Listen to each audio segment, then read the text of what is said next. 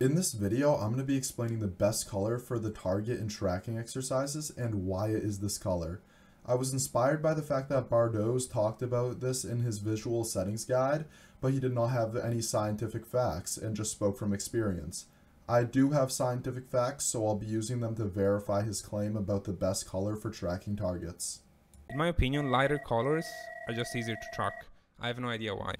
First off, to understand what the best color for tracking targets is, we have to understand what tracking a target is.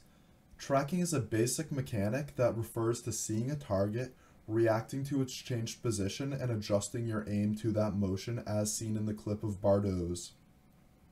In most aim trainers, you'll be able to find the color of the target and change it. bardOZ says that the best color in his opinion is green. He finds it easier to track, but he doesn't know why. Green in reality is just an electromagnetic wave with a wavelength of 555 nanometers. It just so happens that this is the wavelength the human eye reacts to first. Therefore, you are shortening the amount of time it takes you to react to the object you're tracking. This means that you are able to track the object on screen much more easily, making green targets the best for tracking. If you take nothing else away from this video, just avoid bright screen skins in games as much as possible.